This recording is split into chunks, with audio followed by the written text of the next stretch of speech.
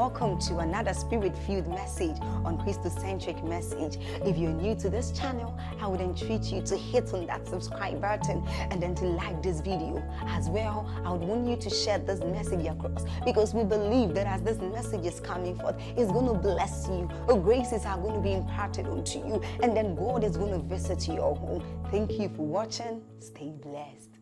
Based on the authority of Scripture, you become a bona fide recipient of the life of God. But the experience of that life is based on a thorough understanding, first of God, His ways, are we together? And then the ability to walk in that experience. So you can find two people saved by the same Lord and Christ, recipients of the same quality of life, but their Christian experiences would differ sometimes east from the west. The difference is not in the quality of what they received, but that unraveling the riches that comes with that life depends on knowledge. Hallelujah. Hallelujah. It is painful to know what should be and then not have the knowledge to step into the experience of it. This was the case of the man at the pool of Bethesda. He knew that there was potential for his healing. He knew that the resources for his healing were available. You see that? But there were gaps as far as the steps for his healing to be maximized were concerned. And just the gap of the absence of one man made something that could happen in 1 minute to linger for 38 years. When Jesus came and met him, the man said, I have no man. This is my only thing. I know where the water would be. I know what should happen when I get in there. But the last step, the absence of a man, prolonged a situation that could be solved within seconds, in fact. Hallelujah. And prolonged that situation and made it 38 years. I'm praying that in the name of Jesus, there will be the hearing of faith tonight, and with it the working of miracles. Amen and amen. Romans 15 and verse 4. Let's start from there. Romans 15 and verse 4. The Bible says, will media help us? Okay, thank you. Thank you, media. For whatsoever things were written before time, KJV, which is my preferred. If we have that, that would be fine. Otherwise, I'm okay with it. It says they were written aforetime. Thank you. Romans 15, 4. Thank you. For whatsoever things were written aforetime, the Bible says, they were written for our learning. Pay attention now.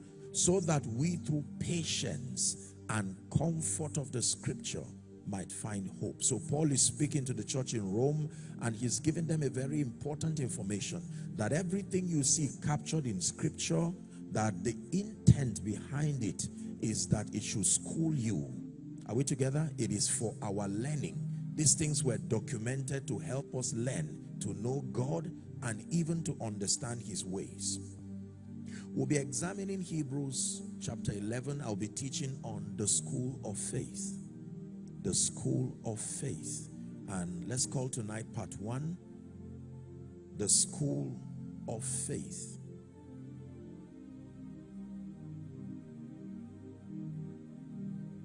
The believer's walk in life and destiny will always demand partnership with the invisible realm. God so designed that man will not be able to actualize destiny, fulfill purpose to God's expectation outside of his participation with the spirit realm. Hallelujah. In fact, the Bible acknowledges that man came from the spirit realm. Hallelujah. And so our walk on the earth, living and then fulfilling our destinies, would always desire or demand that we have this awareness that it is in partnership with God, in partnership with the realm of the spirit, that we ever succeed in this realm. This is very important. So let's look at Hebrews chapter 1. We'll read the first 4 verses, but then we'll start with the first 2 verses. May I request that we read together? Ready? 1 to read. Hebrews 11 and 1. Media, you can correct that back. It's 11 and 1. Media 11. Okay, thank you. 1 to read. Now faith is the substance of things hoped for. The evidence of things not seen. Please read verse 1 again, one more time. The evidence of things not seen. Verse 2. For by it the elders obtained a good report. So let's now read 3 and 4. Verse 3 now. Through faith we understand that the worlds were framed by the word of God, so that things which are seen were not made of things which do appear. 4. It says, by faith Abel offered unto God a more excellent sacrifice than Cain, by which he obtained witness that he was righteous, God testifying of his gifts, and that by it he, being dead, yet speaketh. May the Lord help us in the name of Jesus Christ. A few things we have to learn about the character of faith from this scripture. And the first thing the Bible tells us is that faith is, verse 1, the substance. The word substance there means the tangibility, the substance of things. We can go back to verse 1, my dear media people. The substance of things hoped for. The substance of things hoped for. Then it also calls it the evidence of the things that are not seen. So the Bible describes faith, number 1, in relation to things. Please follow carefully. The first revelation of faith we see here from verse 1 is as a reality in connection to things. The substance of things and the evidence of things. Now, but when we go to verse 2, we see a very interesting addition that most people do not pay attention to. The Bible now tells you that in addition to things, faith is also connected to a good report. Hallelujah. So he's giving us an understanding about faith, that faith has a twofold assignment. Number 1, its assignment in connection to things. And then number 2, its connection to a good report. The Bible says, by this faith, the elders obtained. So what the elders obtained were not just things. Beyond things, they also obtained a good report. Bible faith does not stop at obtaining things. That there is a higher layer, are we together now, to the economy of faith, that at the end of your journey you should not just arrive at obtaining things, you must have a good report.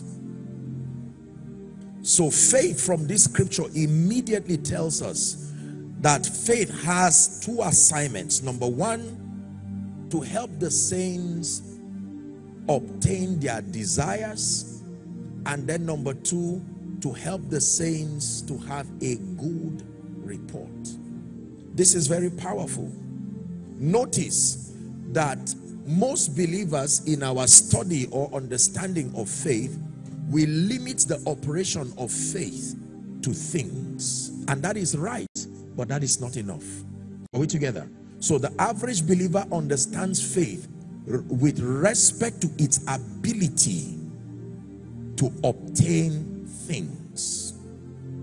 And that is true because the Bible leaves a provision for believers to use faith. For instance, the Bible says, what things soever ye desire, it says, when ye pray, that you believe that thou receivest them, and thou shalt have them. So we know that there is a place for receiving things. But the Bible tells us that the whole process of faith should not just stop in obtaining things. Are we following now? It then means that every time we study faith, there are 2 things we should be looking for. Its ability to deliver things and its ability to bring the individuals to have a good report.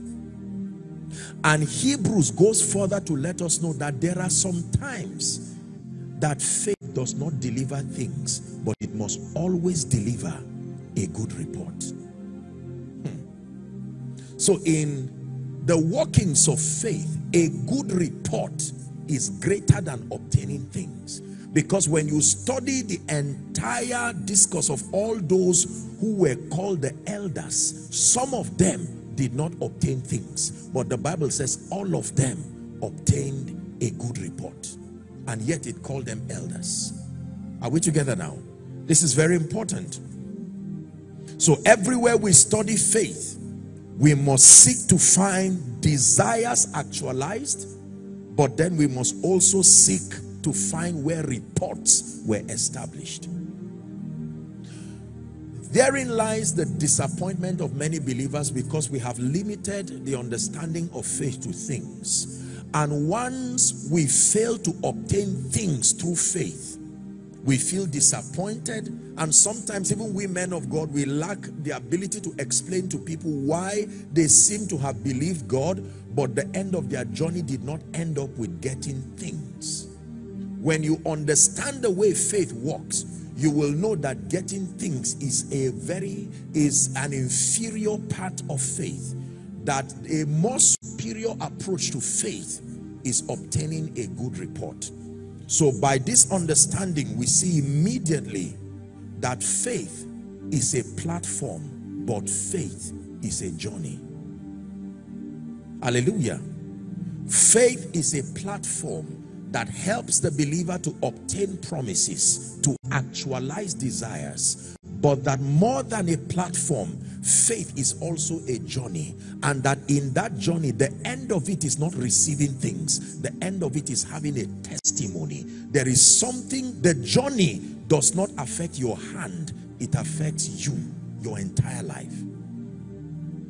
Listen, if you get what I'm teaching you, your Christian experience will be solid, and you will do things that only God can do. Are we together? Let's now look at verse 3.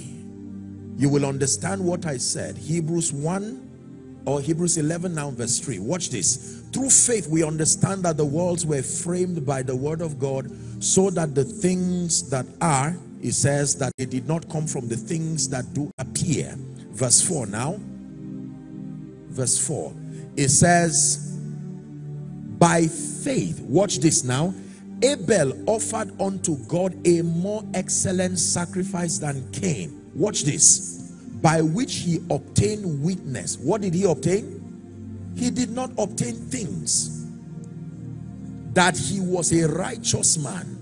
This was the end of his journey. For him, faith was not a platform to receive things. The first example. Are we together now?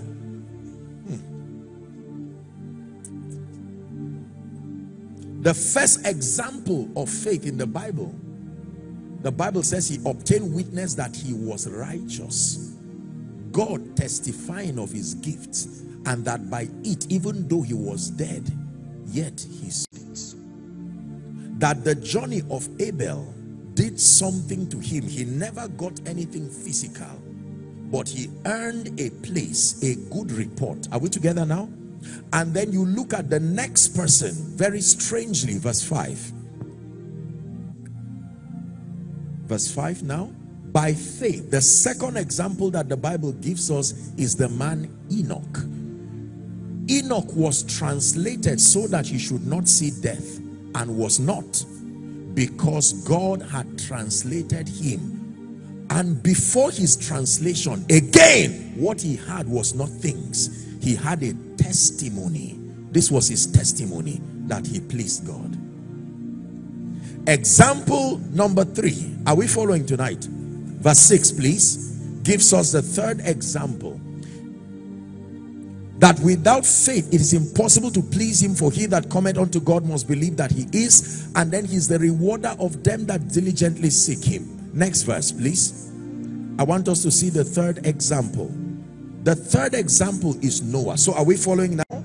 The first example is Abel, then Enoch, then Noah. It says, by faith Noah, being warned of God of things not seen as yet, moved with fear, he prepared an ark to the saving of his house, and by the which he condemned the world and became an heir of the righteousness which is by faith. Noah now. Verse 8. Now you see what happened with Noah. The Bible says Noah did not receive anything, but he obtained a good report that he was a righteous man, because when God warned him, he moved with fear. The first time from Hebrews 11 we see promises and we see receiving and we see inheritance started with the man Abraham. Are we together? By faith, Abraham, when he was called, the Bible says he went, called into a place which he should go after he received for an inheritance. We now see obedience. And then in fact the Bible tells us it was not everything God promised Abraham that he received on his soul in his life, because the Bible would tell us that these men did not obtain certain promises. So Bible faith is not limited to receiving things. Are we following the journey now? That Bible faith should not just stop in the realm of using it as a platform to receive things. That faith is also the name given to the journey that affects you more than your receiving. Hallelujah.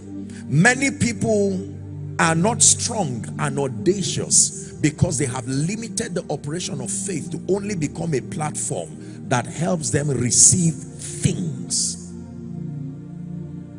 So there is faith for reports and then to obtain promises. Let's look at Hebrews 11 from verse 32 down to 35. This is very profound. I'm being simple because I want everybody to follow along. And what shall I say more? For time will fail me to tell of Gideon and Barak. Watch this now. And Samson and Jephthah, of David also, and Samuel, and of the prophets. We're reading to 35. 33 now. Who through faith, watch all the things that faith accomplished, subdued kingdoms, wrought righteousness, obtained promises, stopped the mouth of lions. 34. Quenched the violence of fire, escaped the edge of the sword, out of weakness were made strong, waxed valiant in fight, turned to flight the armies of the aliens. Now it switches dimensions in verse 35. Women who received their dead to life again. Then it says others were tortured, not accepting deliverance, that they might obtain a better resurrection. You see that now? In fact, if we extend it to verse 36, it gives you a very, very, very interesting perspective. Can we add that 36? Verse 36 of Hebrews 11. It says, and others had the trial of cruel mockings and scourgings and so on and so forth. Look at these guys. The Bible is telling you that these people who went through scourging, they were not receiving things, they were obtaining reports. And the Bible adds all of them and it calls them elders, and it says all of them manifested faith. That means if your faith just stops or is limited to receiving things, there is a dimension of God's design of faith that you may never step into. Are we together now? Praise the name of the Lord. I've listened to so many teachings about faith, blessed by them, but I think this limitation in our understanding of faith has affected our confidence, and it has dampened our audacity. We're not able to face life because we have reduced faith only to the realm where it is a platform that helps us to obtain things. I wrote something here and I want you to listen and then write that there is faith as a school, a journey that helps you to know God in his various dimensions. There is faith as a school, a journey that helps you to know God in his various dimensions, and then it gives you a noble report before God. There is faith as a school, there is faith as a journey, and that at the end of that journey, it is not things that you receive. At the end of it, there is an evolution that happens. You are the one who is changed. You see that now? Your confidence is affected, your perspective is affected. And then there is faith as a platform for making spiritual realities manifest. I like 2 Timothy verse 1 and 12. 2 Timothy verse 1 and 12. Here's what it says. It says, but I know whom I have believed. 2 Timothy 1:12. And I am persuaded, for I know whom I have believed. Is that in your Bible? And I am persuaded that he is able to keep that which I have committed unto him against that day. Notice, he did not say I have believed. He said I know whom I have believed. The believing came later on, but my encounter, my intimacy, I'm not just believing him, I know whom I have believed.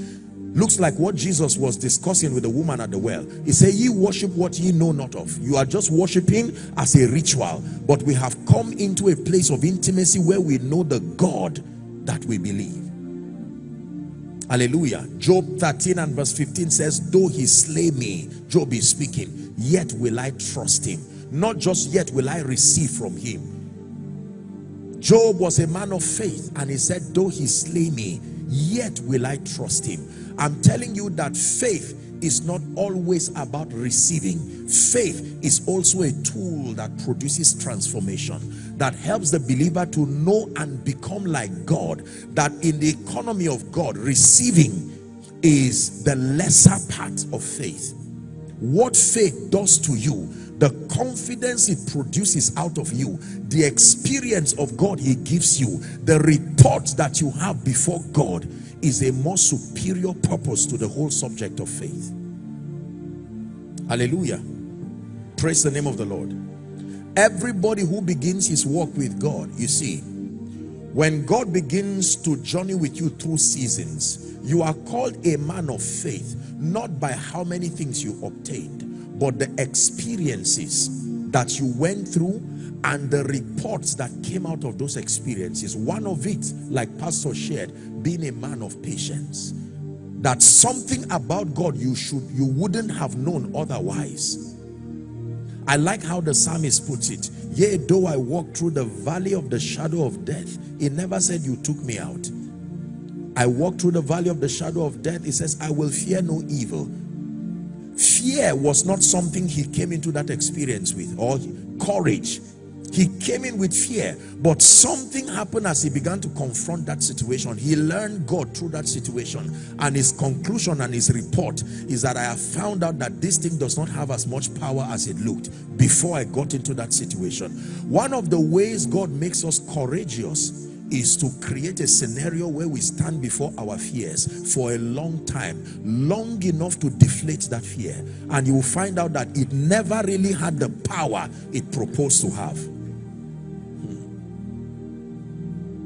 So the believer generally uses faith for avoidance. We use faith quickly to pray and say, Lord, you are God, I'm speaking your word, may I never get into this situation. This is what I want. I describe it by faith, and that is not right, that is not wrong.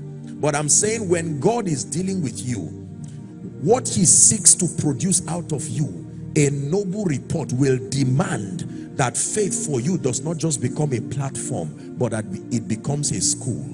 A school where you learn God experientially, you learn God pragmatically. There is something about God that only your tears can reveal. There is something about God that only the gift of pain in your life can reveal. This is an uncomfortable truth, but this is how people become champions in the spirit. Are we together now? So you get to a point where your focus is on the knowledge of God and the reports that you obtain before him. You care less about whether things appear or not.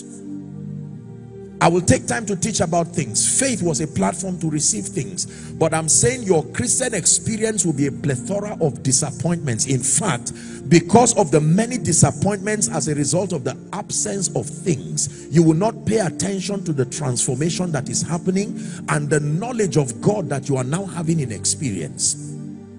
Are we together? So for instance, I'm trusting God for a job, and I've been told that if I believe the word and I speak the word, the cattle on 1,000 hills belongs to the Lord. Is that true? God is called the Father of spirits. He can manipulate every human spirit to work his purposes in my life. I agree. So in the place of prayer, your focus is things. In this case, the job. Your whole attention, that means the end point of your faith as programmed by your understanding is that when a job arrives, God has shown himself as faithful. He has answered me. Are we together? But you do not know that the job is a lesser part of God's concern. There is something he wants to make out of your life. Are we together now? And while your attention is on the job, and now you trusted God and released your faith, sowed a seed, spoke the word, submitted your CV, and in trust that after 2 months you will get the job. Now it's 2 years, the job has not come, and the devil manipulates your understanding to leave you disappointed. If they say those who have faith stand up, you will most likely not stand up, because your parameter for measuring faith is the presence of things. You will not know that within those 2 years, God has worked patience within you. God has worked contentment within you. God has granted you the strength and the capacity to be able to look at good doors and still don't open them until you verify that God is the one that brought the door. These are things that you cannot get just in a sermon. There is a journey, and God is saying that in his economy, that journey is also called faith. Hallelujah. Yeah. So most believers measure faith based on the presence of things. So if you say those who have faith, usually the man, with all due respect, who has a car, who has flashy clothes, a good house, things that attest to the fact that the word of God has worked, while some member somewhere who may not have anything but a rich testimony that I have learned how to trust God in spite of my father's departure, my mother's departure. I had 20 naira by January and I'm still standing by December. That person may not know that that is a nobler report before God. Are we together? Yeah. So the one who has only had 5 members even after 2 years, the man, when he stands with someone who may have a lot more members, generally our assessment will be that this one is doing better than this and his faith is working more than this. But God has taught this man, he has purified his desire. The pressure of pleasing men is no longer there. It was pruned out by teaching only 5 people for 2 years. His pride was tongue till he died. Are we learning? Who you become is more important to God than what you receive. I will say it again. In the dealing of men with God, who you become, that's why God uses every opportunity to partner with your expectation for your transformation. In God's mind, obtaining things is a lesser concern, because he knows that if that transformation happens to you, the thing you even are looking for, sometimes it can be because of your former version. By the time you are transformed, you will find out that what you were really praying for was unnecessary, because your growth will now make it unnecessary. You will soon find out that it was jealousy that created that prayer point, not a necessity for your destiny. You were just angry and envious, and God will say, rather than just giving you that, he will keep fueling your continuation in the flesh. So he will use the opportunity, including the disappointment, to grow you to a point where you will now, from that purified self, that purified version, you will find out that you did not really have many prayer requests. That long list was what flesh gave you. So rather than answering it, he transforms you, and your transformation keeps knocking out those prayer requests. You find out they were not requests in the first place. Do you understand what I've taught so far? So that in God's dealings with men, as far as faith is concerned, his concern is not your hand receiving things. Because I can tell you, when God begins to walk with men, usually, because of the flesh and the nature of sin and its lusts that are enshrined in our hearts, most of our desires are not with respect to him or his program. They are usually fueled from a standpoint of lust. And that does not mean we are bad. It just means that we are still frail in ourselves. So when God begins to walk with a man, his interest is not giving things. His interest is changing that man. Listen, this is very important, because two believers or two persons, young people for instance, can start out their lives, and after 2 years, one may not seem to have made the kind of progress that he desired. Are we together? And sometimes in church, if we are not careful, we bring people out of a very powerful training they are having with God, that this sister may not have anything physical, but then she's on a journey that is giving her a good report. And sometimes we abort that journey in pursuit for things. Your transformation with God is of more value than the things you receive, because many of the things that become the starting point for our manifesting faith, you see, when you know God, you will find out that most of those prayer points were unnecessary. Hallelujah. When I started my walk with God, I started with zeal and passion, because we were taught that faith gives things, and it is true. It remains true eternally. So our concern with God was how to use faith to get out of this unfavorable condition we found ourselves as fast as possible. The speed of that manifestation determined the strength of our faith, so we taught. So that means, God, if you can take me out of this poverty in 1 week, translate me from one room to a 3-bedroom flat, wipe my tears, give me visa, change my life. These things are wonderful. You see, I mentioned visa and someone smiled. Are we together? Visa.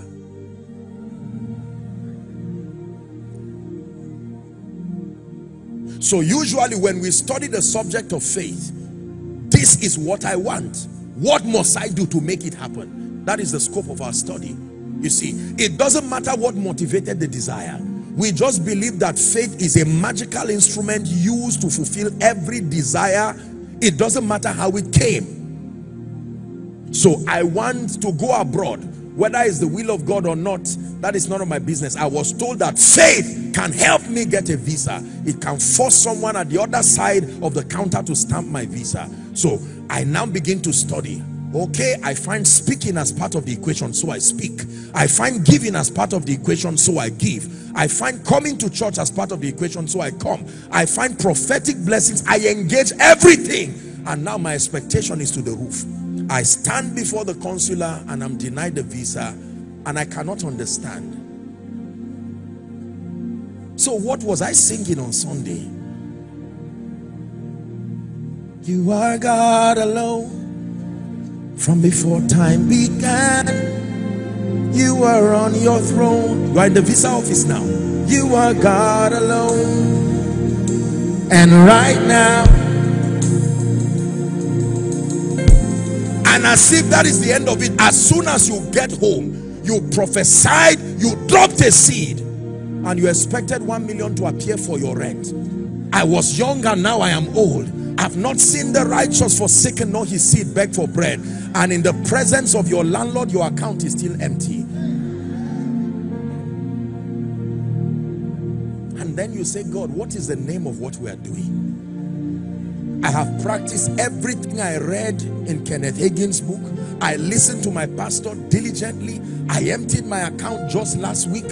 What are you doing to me, oh God? Then as if that is not enough, your colleague just passes with a beautiful BMW or a Benz and says, how are you? It's so good to see you after 5 years. What have you been up to now? Say, I'm trying to go out of this country. Says, well, I know you've always been a serious Christian right on campus. In fact, I just got born again 2 years ago. And thank God for your zeal. I'm sure God will do it. And he haunts you and leaves. And now I'm describing for you someone. Put yourself in the shoes of that someone. And you're kicking stones on your way home because you don't have your transport. And you stand at home and say, Lord, am I really a man of faith? And when you come to church and they say, all those who have faith, stand up, your mind will tell you, you would dare not stand up. Where is the car? Where is the visa? And yet heaven is clapping for you and saying you are a champion. There is a report you are building. Are we together now? that the person who has a car and a house has an obvious reason to roll on the ground during worship. But that you who may not have anything, you are learning to trust God in the midst of pain. And the name you called him, even in the midst of your disappointed expectation, you did not change that name. You still called him faithful and true. There is a report you are building. Many of you here administrators, how do you write a report? Do you summarize a report? A report is elaborate. It takes a while. You describe things. The Bible says you are obtaining a good report. So you find out that what made you cry last year, if the landlord comes back, you are still eating. I'm going to call police, and no problem. You've been threatened with police. That fear has gone away. You tell the man, please sit down, we're all humans. If you want, take me to the police, I'm still going. It's not desperation, it's growth. Something has happened to you that what would have made you have this magical fear-driven fast, fear-driven prayer that is not of faith. There is a purification that has happened to you. You get to a point where you say, Lord, I trust you, but I want you to know that if I have to walk out with my children and my luggage, I will stand in the midst of the shame and I will still call you faithful. My description of you has now come as a result of conviction. I have an experience with you that is greater than things. And if everybody say, where is your evidence? I will tell him, search my spirit. Beyond my bank account, my evidence for knowing and trusting and walking with God. Listen. When your faith stops at the realm of things, it will affect your Christian life. I believe in things, so I'm coming there. We're just climbing the ladder gradually. That in walking with God, your attention must go beyond things. So many believers waste the journey of faith because the devil cheats them through their limited understanding. Where is the faithful God? By now you should have had a child. You were prayed for. Everything happened. You were prophesied upon. And now it's 2 years. It's 5 years. And you are so embarrassed you don't know how to explain to people, so you stop going to church. Because that is a remedy. And it's not your fault because the members come. It's out of concern. Is it that this your own God cannot answer? Or is it that you are not trusting? And sometimes we men of God, with all due respect, we help again to deviate the people from the path that is correct that they are following, because we say something must be wrong with your faith. But I'm showing you now that faith is number one, the substance of things, the evidence of things. But number two, it is a journey that leaves you obtaining a good report. And that not all men in the Bible obtain things, but all men had good reports. It says, for by it the elders, all of them, there were promises. There were people who died without receiving the promise. Yet the Bible calls it faith. When you know this, ladies and gentlemen, certain scriptures begin to make sense to you. That our light affliction, which is but for a moment, hear this, worketh in us, not giveth to us, worketh in us a far more exceeding weight of glory. That while we look at the things that are, we look not at the things that are seen, but the things that are unseen. For instance, your prayer request, that the things that you are seeing are temporal, but that there is a nobler transformation. There is something else God is doing in you. Hallelujah. When I started ministry, one day they called me to go and raise a dead body. You know, this zeal and fire of faith. All things are possible. And goodness, I mean, we advocated that from the depth of our hearts. Now watch this. I remember getting into the mortuary and there were dead bodies. Which one am I going to raise? Because it's not just one or two. And you know how these dead bodies were already embalmed? So they took me to the one that I'm supposed to raise. I didn't know what part of that body I would lay my hands on, because every part was like a stone. Which part do you lay hands on? The head? All the scriptures I had read on resurrection filed into my spirit. In the name of Jesus, I decree, come back to life. Absolutely nothing happened. in the name of Jesus Christ, as a servant of the Lord Jesus, come back to life. Okay, what did I say wrong? When Jesus stood at the tomb of Lazarus, he called the name. What is the name of this guy who has died? So and so, back to life. Yet in my mind, I thought I was failing. I did not know that I was growing. Is someone learning now? That I left that place not obtaining things, but there was a good report. Because what you do after disappointment is really what shows whether you believe God. What you do after, the name you call God after your tears, where you go to after everything fails. So many believers leave church and they say, you know what, I've been there and my life has not changed. What they mean is that I've not gotten the things that sometimes my lust has programmed as prayer requests. And we put pressure on men of God to say, if you are really powerful, let your God make the things that I've put on my prayer request come to pass immediately.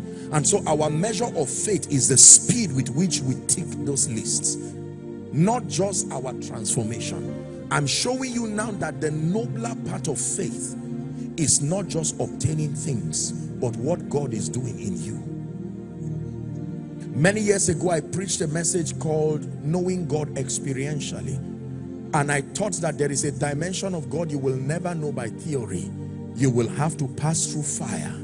You will have to receive the gift of pain to know God in the midst of that. The angel appears to a young virgin called Mary and says, you are favored. I've studied Mary's life. I still do not know what looks like favor. You study her life from the day the angel met her till upper room. I don't see anything spectacular happening in the life of Mary that describes our idea of favor. Yet the Bible says she's not just favor, but highly. The next thing that follows that statement is a controversy, and she's about to lose her husband. Suddenly her stomach is protruding, and Joseph says, what is the meaning of this? You are a virgin? Yes. What happened? My stomach? I met an angel. I'm sincere, I'm telling you. This is an angel that appeared to me and he said the Holy Ghost will come upon me. Imagine telling your in-laws that kind of thing. It's better to keep quiet than even to sound stupid. You see, sometimes we think that these things are just parables. You think that Mary was just a quiet lady who just endured until the pregnancy came. The Bible says Joseph was planning to leave her in peace. He didn't want to embarrass her publicly, but he said, I can't take this. I'm on my way going. It took God intervening. How about other naysayers within the society? They will see her and say, highly favored, stupid woman. You better confess the rabbi or the scribe or the Pharisee. Better us, we are bad people. The whole society knows. You that has claimed you are a nice person, look at it now. In all of our madness, we did not have children out of wedlock. And yours now, you claim you're a woman of God, and then she had to endure. The Bible says Mary kept these things to herself. And yet the Bible calls it highly favored. Ladies and gentlemen, based on your knowledge of favor in relation to things, what did she obtain? That the day she gave birth to Jesus, it was even an uncomfortable thing. And then after that, she hears that they are looking to kill all children from 2 years and below. What looks like favor in that story? I will tell you where the favor is. A day will come, people will call to the table of greatness those who have a kind of pain that only you have, and you will be the only one to be able to stand up. When you get to heaven, among the many ways we know Jesus, it's not just by the crown. The 24 elders also have crowns, but there is a scar that only one person has. That what is a basis for shame today will be what you will be proud of tomorrow. And the Bible calls it faith. Now faith is the substance of things, the evidence of things. We usually stop there, so our mind is programmed towards things. Cars, houses, nothing wrong. Breakthrough, increase. And then the Bible says more than things, that there are times you may not get things. but your attention must go to the report. And the Bible gives us an example. The first three people had nothing to do with obtaining things. Abel, Enoch, Noah, all of them obtained reports, either as righteous people or whatever it is that happened to them. It's only when we get to Abraham that we now see that Abraham believed. We now see the word obedience, we see the word believe, we see the word receiving. And even for Abraham, it was not everything, because the Bible says, in thee shall all the families of the earth be blessed. He never saw that one. He died. He saw Isaac, but he never saw the salvation that would come through him. How about the women who had the opportunity to experience life, but the Bible said they rejected deliverance because there was something nobler? The report was of greater essence to them than receiving things. They had the opportunity to use the power of the Holy Ghost to command deliverance, but they said, no, I'd rather be called a martyr than to be called someone. They chose that report. This is a very hard teaching to accept, huh? You see how it's affecting you now? What about my prayer request? I came with it, it's in my pocket. Leave it there. We are going to pray on it. There's nothing wrong with your prayer request. But that if your faith, if your walk with God is simply tied to the God who can be compelled by principles to respond to your prayer request, there is a side of God you will not know. And many good things that are happening in your life will be mistaken for evil. You will call God unfaithful on many grounds, whereas heaven is clapping for you because you are growing. Back to a statement that Pastor made. The first crusade that we went for as a ministry, I'm not sure we're more than 50. We prayed and fasted. God gave prophetic words. We woke up with dreams almost every day. You know how you pray to a point that you are dreaming every day. And going for that crusade, the crusade will start about 5 o'clock. Around 2, we're still on the way, and the car spoiled. There was no chance of even saying getting any car because we did not have money. Yet we're going to show them a God of signs and wonders in the crusade ground. Are we together? I had asked the sound people to be on their way. We agreed then for 150,000. Believe me, it was a very expensive amount. Go by faith, we'll pay you before the end of the crusade. So the guys were on their way there. It took us singing and praying for that car to get back to life. As soon as we arrived there, true story, our ladies had to climb the tree to plug firewood to make. Everybody was in every department. Worship team was also in welfare. You cook and then you go and prepare to sing. There's nothing like allocation of. Everybody was in every department. If it's time to pray, you pray. If it's time to sing, if they are not complete, somebody, you join them and sing. No, true story. I was standing and shouting on that crusade ground. The strange thing was, miracles were happening. And my sound people that I was owing 150,000, they were also there witnessing the power of God. I preached with power. I preached with grace. Where we were lodging the team, we didn't have money to give even advance. And we needed to go and greet the traditional ruler. Where is the God that can raise somebody out of a wheelchair? What does it take to touch somebody's heart to help us for God's sake? Now the crusade was over and everybody was leaving. No transport to convey the team back to Zaria. I had to negotiate with the driver and said, I promise you by the time you get to Zaria, your money will be waiting for you there. Just use your money and buy fuel on the way. Finally, after a lot of arguments, he agreed. Now, you imagine a preacher that was wearing suit 2 days before or a day before, shouting on a crusade ground. And then the next moment you are begging the person and say, the unbelieving driver is now saying, what kind of a confusing God are you serving? Yes, sir.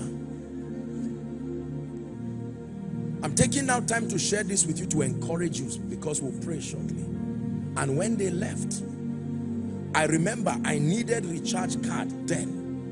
Phone just came out. I remember I was looking, I said, God, you have to do a miracle. Where I'm going to get a recharge card to put in my phone. I can't even remember what happened. But I finally got recharge card. I pleaded, I said, how do I do this? Because I had to dismiss the whole team and stayed back. So that they don't say a man of God came, you preached and ran away. The hotel bills were there, we could not pay. 150, the sound people were angry. They said, what is this? You mean even 10,000 you cannot look for it to give us? I had to call somebody who was my teacher before and beg him, now not as a man of God, to beg the person to say, please, can I find 20,000? I can't remember how much I asked him for. Say faith. Say it again.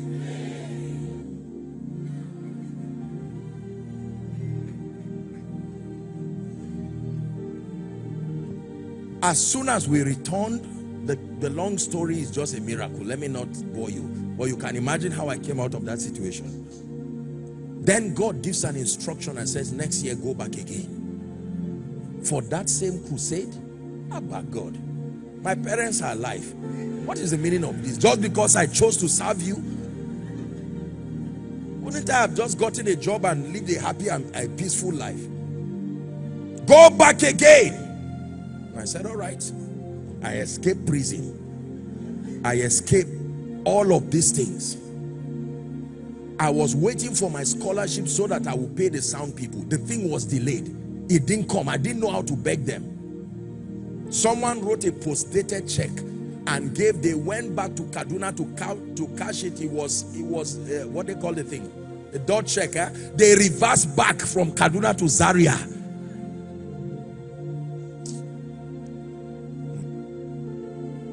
No shadow you won't light up, mountain you won't climb up, coming after me. This is not a special number for me. Lie you won't tear down. Now, unknown to me, I didn't realize that through those storms, I was not obtaining things, but there was a report. There was a report. How does God give you an instruction to go back again to that same place? What of the pastors that worked with you that you could not even encourage them? You know, pastors from PFN, to say thank you for helping us, you just wave them and say, may God help you. We're all serving the Lord. And the next year you want to call them again. Yea, though I walk through the valley of the shadow of death, I start by fearing evil, but I stay at evil, and then for a long time it doesn't come close enough to hurt me. And then I say, what was the fear after all? There are times you don't go out of the storm. There are times the fourth man is there with you, because the miracle is only appreciated in the storm. If they threw the 3 Hebrew boys and they suddenly found them outside the fire, the testimony would not be notable. It was the presence of the fourth man in the midst of the fire that caused Nebuchadnezzar to write a decree. Are we together now? To cut the long story short, after that time, I remember in the midst of my pain, I went to the Lord praying and saying, thank you. True story. I said, Lord, it is an honor for me to be able to serve you, regardless what shame and what pain has followed it. I am happy and honored to be called your servant. A good report. And I remember God spoke some things for me in that experience and said, you will never beg for money for ministry again, and you will never have to borrow money for ministry again. That was the last time till Jesus returns. Now, it's easy for people to see what God has done today and what God is doing with all humility and just believe that all I did was just to open Hebrews 11, saw it, confessed it, and then it worked. No, sir. There is an experience with God. Your good report enhances your obtaining things, because you have gotten to a point where having it or not having it does not change your disposition with God. Are we together? One other time in my life where my focus now was on my growth and my relationship with God, it didn't matter to me again whether ministry grew or not. honestly, not from a standpoint of carelessness, it was nobler for me to know Jesus, to love him, to live for him. Whether the nations knew me or not, whether I was a man of God accredited by men or not, that was no longer my concern. It was to know him, to love him, to serve him, and to see that I was in his will part-time. When God got me to that point, he said something to me. He said, son, if you will let men see me, there is nothing I will not give you. The greatest results in my life started when my focus shifted from them to him. The greatest miracles in my life started when my focus shifted on the pressure of proving that I was anointed to being concerned about Jesus. If the man on the wheelchair is not healed, I'm sorry, I did my best, you can go home, come back again. But if at the end of it I can love Jesus, when he sees that you have allowed faith as a journey, as a school to build you, the end of your faith pursuit should not be it should be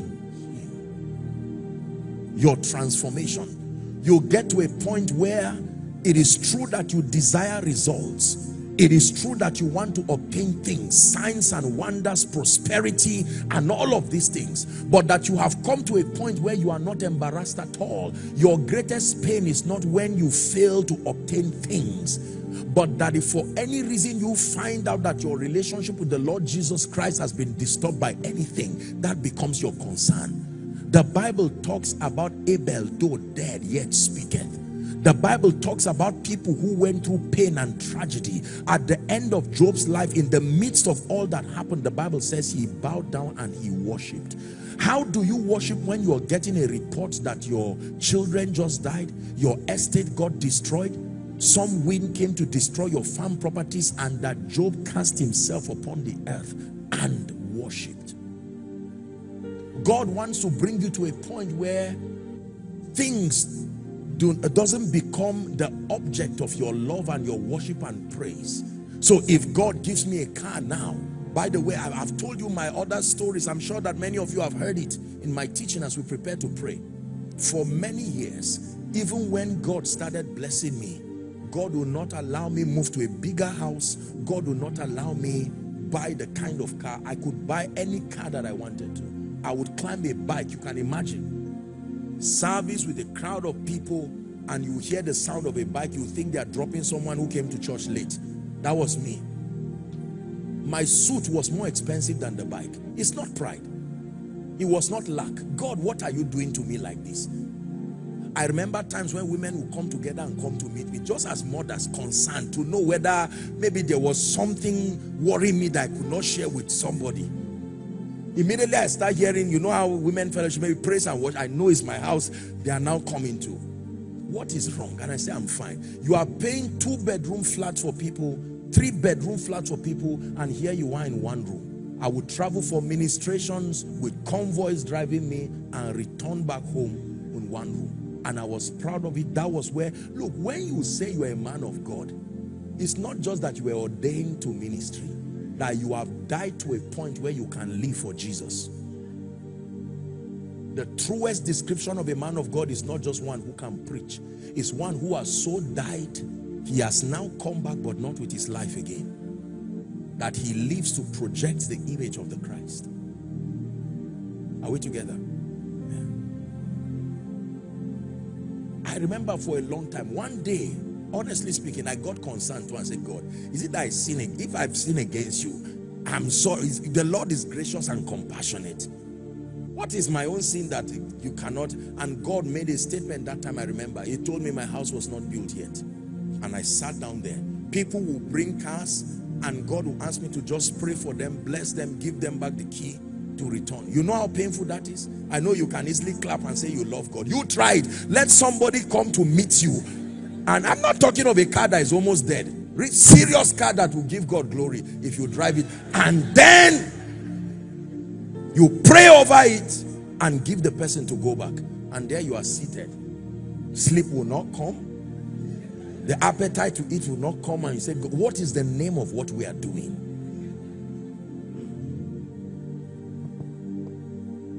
Hallelujah. And then people are hearing you are paying 2-bedroom flat. It becomes believable to say, are you sure this man, doesn't this look like somebody who is doing something? Hallelujah.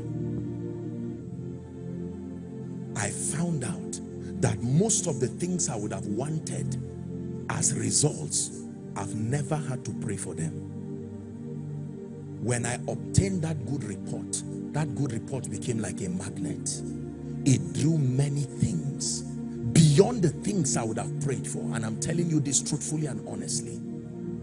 Ladies and gentlemen, I can tell you, your becoming is greater than your receiving. Your becoming, that conformity, that confidence, your true audacity comes in your encounter with God. Now, on the strength of that, the God you have known and you have encountered, when he sends you, you can stand and tell the sick, be healed.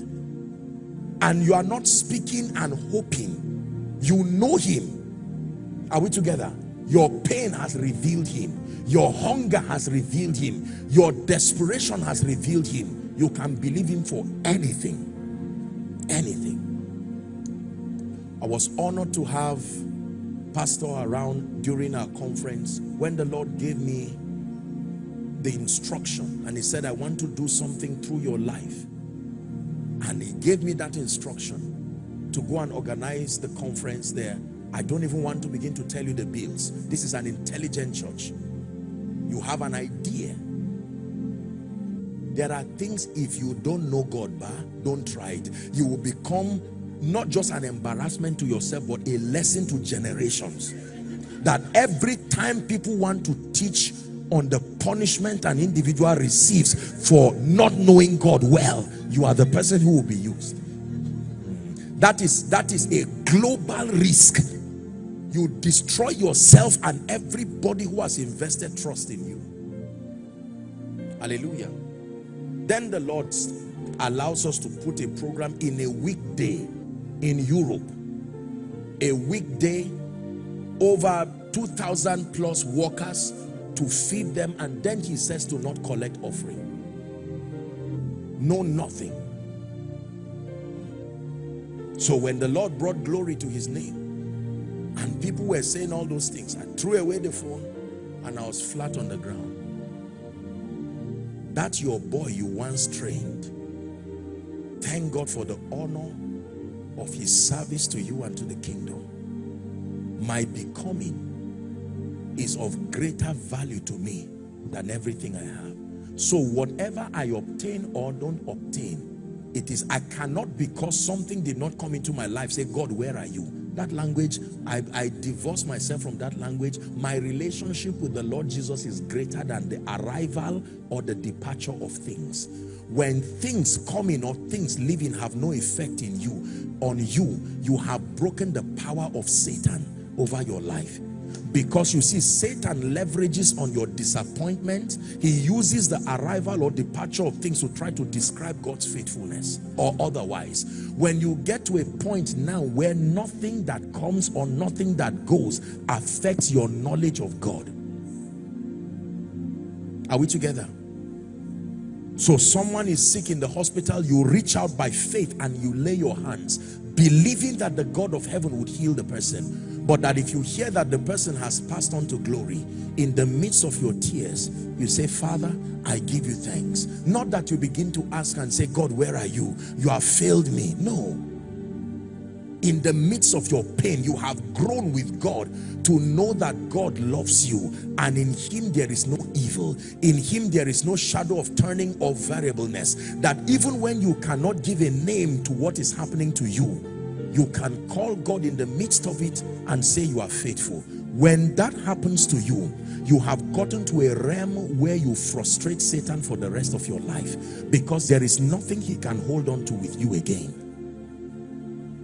What is he going to use to say God has not been faithful? Oh, a child, you tell him I love God more than a child. A job, I love God more than a job. Now, when you are praying for a job or you are praying for a child, listen, the correct, and I'll round up with this, we'll pick it from there hopefully tomorrow. The correct basis for wanting things is the desire to use them as a tool to reveal Jesus through your life. Did you get that now? When your pursuit and your desire becomes building your conviction from knowing him. Now, when you want a car, when you want great membership, when you want a great name, it is not because of the pressure of showing that the word is working. No, the word has been proven to work before your arrival, and your experience is too small to negate the power of the word. Let God be true, it says, and all men liars. If I never get healed today, God is still a healer. My experience is too small to cancel out the integrity of the word that has been proven through the years. Are we together now? But now when I bow my knees and I say, God, heal the people, it is more than a man of God trying to look for defense for his anointing. I have found out that it is a desire to be able to obtain these results so that the name of Jesus can be lifted. I'm showing you Bible faith that works. So when you write your request, Lord, give me twins. Lord, give me a house in my Tama. Lord, give me a visa. Lord, give me another citizenship. Do you know the reason why you are confident that God will answer it? Because number one, you have so died that answering it or not answering it does not affect your relationship with Jesus. But then number two, you are saying, Lord, here is an opportunity that in answering this request, you are giving me an opportunity to allow your name to be lifted and exalted. You have come to a point in the spirit that the Bible calls faith. Every desire in your life is not isolated from the revelation of Jesus. Now you can pray with confidence. You can ask for the twins. You can say, Father, make me a kingdom billionaire. And this is not just lost speaking. And the only way to test whether it is lost speaking or not is that your disappointment does not affect your relationship. So many people who say, I am a man of faith in the body of Christ, the truth is that when you vet it from the lens of this, do you have the unashamedness to forego things to obtain a good report? And when you want to now obtain things, is your desire and motive just to use them to show whether or not God is faithful? God is faithful from the time your pocket is empty until it is filled with all the money in your life. Is somebody getting that now? So when I pray for people, whether to be healed or speaking over their life, I help them understand that the answer to it is the testimonies that they receive is beyond just an attestation that this is a man of God. I bring them to a point where their requests and their desires are connected to kingdom come, connected to the revelation of Jesus. Now I can pray with confidence. Lord, lift this woman. Lord, give this woman twins. Lord, make this person a millionaire. And I will not pray it with any apology. I pray when I'm teaching about finance, I teach it as if that's the only thing to be taught. When I'm teaching about other aspects of the kingdom life, because now I have brought the people to a point where their desires are now in unison with God's will. Here's what the Bible says. This is the confidence we have, that when we ask anything according to his will, we know that he hears us.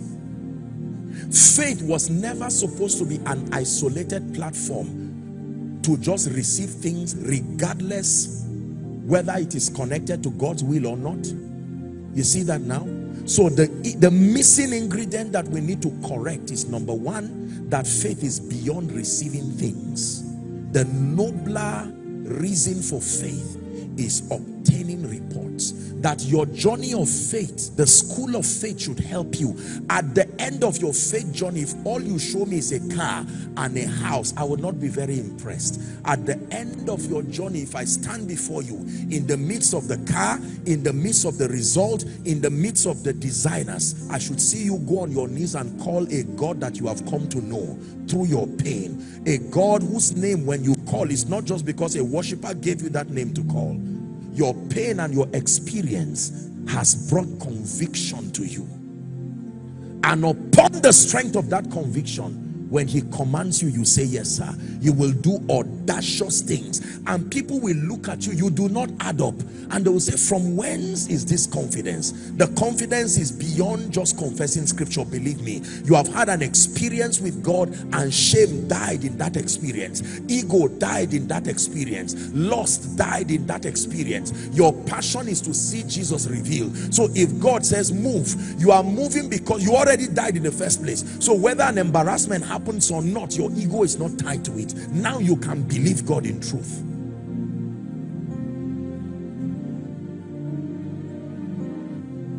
Now faith is, let me wrap up, the substance of things, the evidence of things. There was no guarantee in scripture that all the people called elders obtain things, but this one thing the Bible said about them, it says, for by it, verse 2, go back with this scripture tonight, for by it, faith, not just as a platform to obtain things, as a journey and as a school. Verse 2, please media, give us verse 2, so we'll wrap up with verse 2. For by it says, the elders obtained. So whether the house comes or not, good report, being called a patient person before God, being called a righteous man before God, being called a true Christian, being called one who loves Jesus regardless the vicissitudes of life, is a nobler report before God. You see, when you have that, it will no longer be a do or die affair. The only do or die affair in your life will be your love and your pursuit for Jesus. When this is brought and reintroduced back to the body of Christ, I assure you, we will see miracles in a way we have not seen before. We will see prosperity. This thing we call prosperity, the truth is that many people have not truly handled kingdom wealth. You are really wealthy to the degree to which you can give to the program of God without it affecting you. For as long as you still fear giving, you are not yet wealthy. You see, yes, that you have experienced a level of overflow by the Spirit of God, that no amount of giving to the kingdom becomes a source of pain and makes you to lose sleep. First, because you love God, but number two, he has opened your eyes to see what others do not see. We're going to pray. For by it, ladies and gentlemen, we started our journey with God not obtaining things, but obtaining a good report. And that good report before God and before men has brought things beyond our prayer request. It has given me the confidence to believe God today. The bit that we are doing for the kingdom and the privilege of serving him in whatever capacity he's chosen to bring us to and that he's taking us to. My highest desire is not to have things. My highest desire is that I love him. The proof of faith for me is not the arrival of things expected. It's wonderful, and we'll deal with that tomorrow.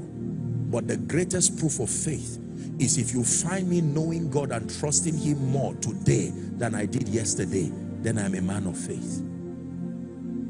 If I trust God at the same level today that I started this year with, my faith has not grown. It does not matter what else came.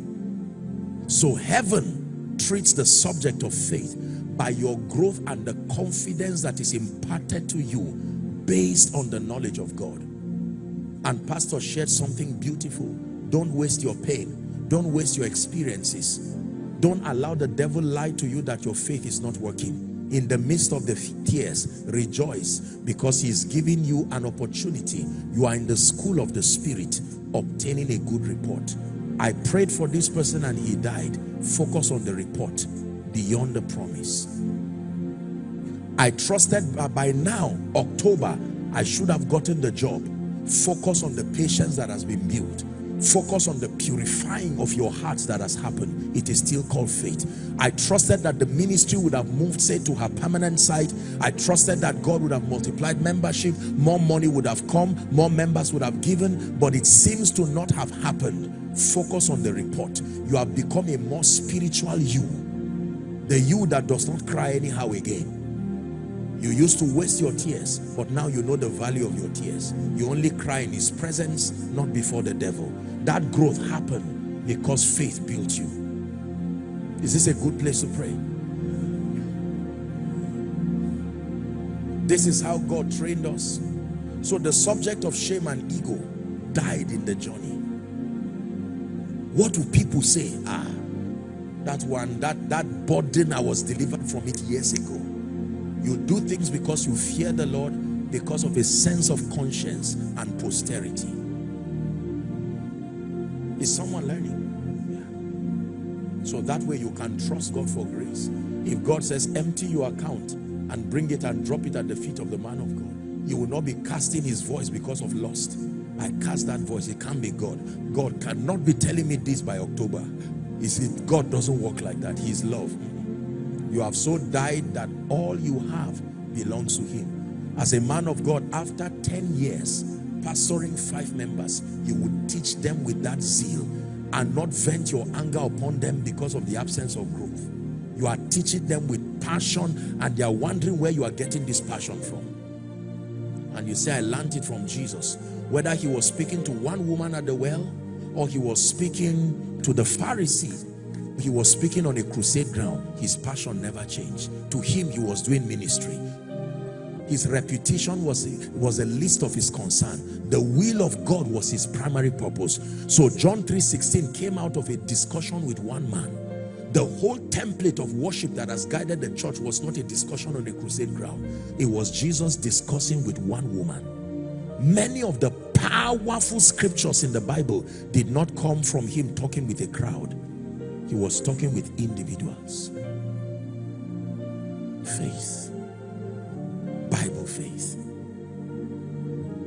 I hope this is a good way to start a conference that you have so desired and labored and opened up your heart for, so that every other addition that comes to this conference falls upon a heart that already understands God's intent. That any conference, every prophetic word you'll be receiving, every principle you'll be learning, whether in business, I've seen, you know, the plethora of seasoned visionary men of God who will be standing upon this altar all through the week. Have this at the back of your mind, that the assignment of a man of God is not to endorse the lust that is already there. So the Spirit of God is beginning with us and bringing that circumcision in our hearts from tonight to help us understand that faith is not just as a tool to manipulate God using scripture so that our will and our desire be met by all means. That is not faith. The primary assignment of faith is to help you obtain a good report, a standing, building character, helping your understanding in the spirit. And then from that standpoint, he now teaches you how to obtain promises with respect to making those promises a tool fulfilling his will. That way you can ask for the car, you can ask for the house, you can ask for the children, and it is not lost, because it is not just to satisfy your desire. It comes into your life as a tool to help you reveal Jesus. When you say, Lord, give me 1 billion, he looks at you and he's not constrained to give you, because he knows that everything that comes into your heart and your hand is falling upon a life that is ever committed to seeing him revealed. At that point, you will see signs and wonders indeed. You will see dimensions of grace. You will see levels of power. You will see favor, influence, prosperity beyond your imagination. Men will look at you and they will try to search, how is this result happening? And you will tell them this result is a product of an understanding that faith is not limited to obtaining things, but it is that you have a good report. Your confidence is not from what God does or not. Your confidence is from who you become, whether God does it or doesn't do it. Please rise upon your feet.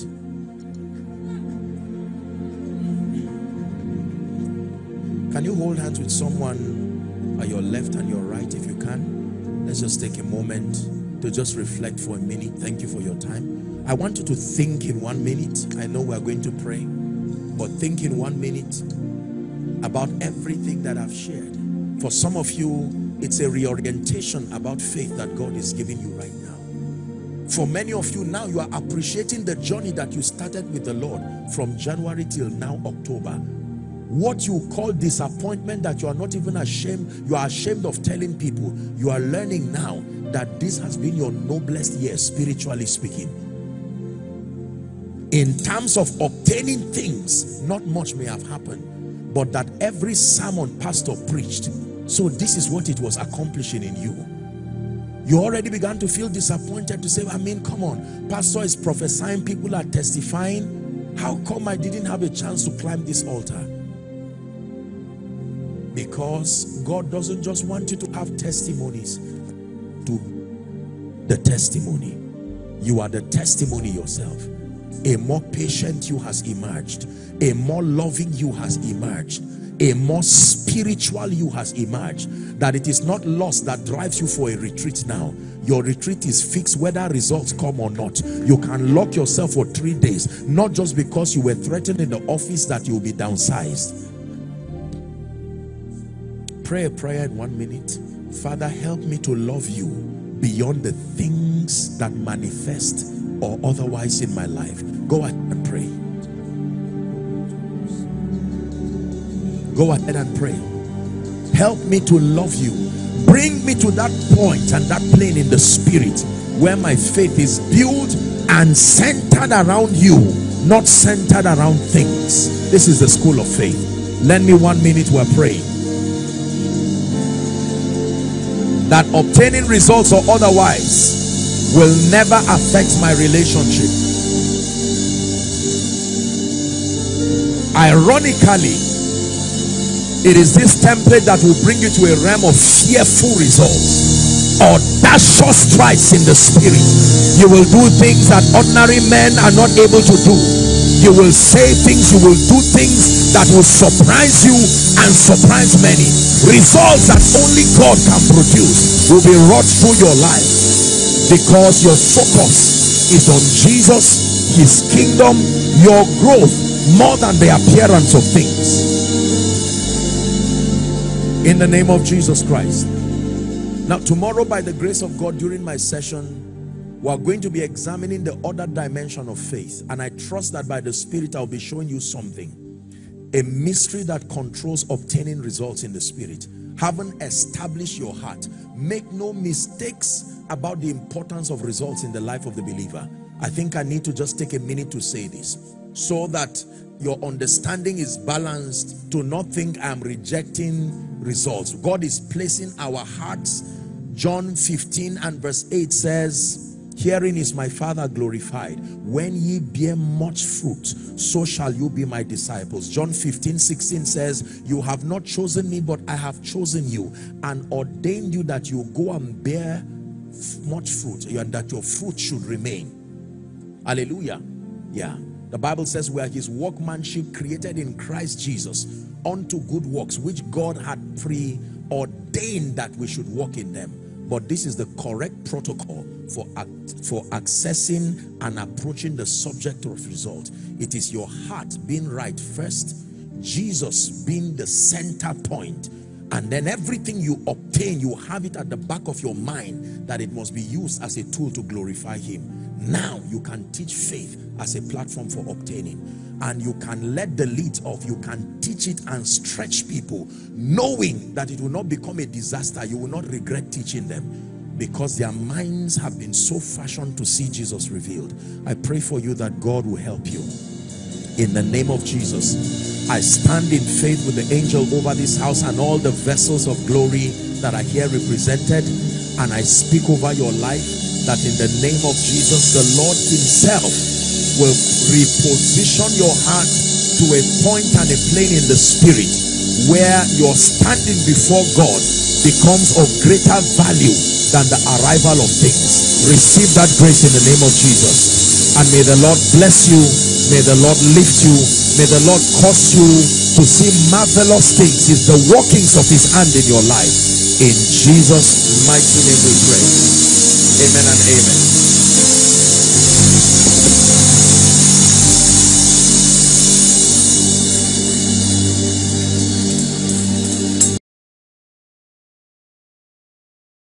Hello, beloved in Christ. We hope this message was a blessing to you. I would want you to do something for us. If you are new here, kindly hit on that subscribe button for us, and then like this video as well. Share to your family and friends to bless them, because we know that this message will be a blessing to their body, to their soul, and to their spirit. We would need you to do one thing for us too. Tell us in the comment section where you were watching us from, and then if you've got any testimony for us, kindly share with us. Thank you for watching.